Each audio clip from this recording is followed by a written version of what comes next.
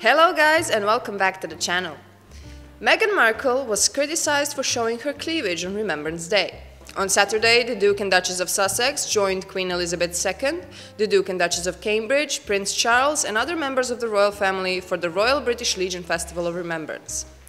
Markle was stunning in her black Erdem Jacquet midi dress, however, some found it inappropriate because it showed the Duchess' cleavage. The cleavage on this occasion is so unbelievably inappropriate, one Twitter user wrote. I don't know if she really does not get it. She is a smart woman, to be fair, but still she continues to disregard and disrespect tradition and an event like this, which is extremely important to all people, not just the royals. Meghan thinks it's cool. No, it's not smart, stupid rebel, another commented. Many was offended with Markle's outfit for the event. One said that it was cringy before adding the more solemn the occasion, the more boobs on display.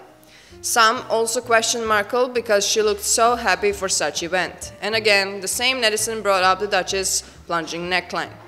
Meanwhile, one online user said that she was a little surprised at Markle's low neckline after she saw Kate Middleton's outfit. However, she remembered that the Duchess of Sussex doesn't follow protocol and does as she pleases. While others felt that Markle's dress was too revealing for the occasion, some found it ugly because it made her look bigger.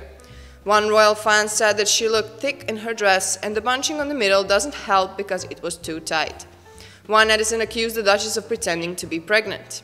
Obviously, Meghan Markle is pretending to be pregnant again with different size bumps. She had on a skin-tight leather skirt a few weeks ago, but now she looks 7 months. Ironically, it's Kate Middleton who looks like she has a genuine bump, the netizen wrote. Thank you so much for joining us and see you again next time. Bye!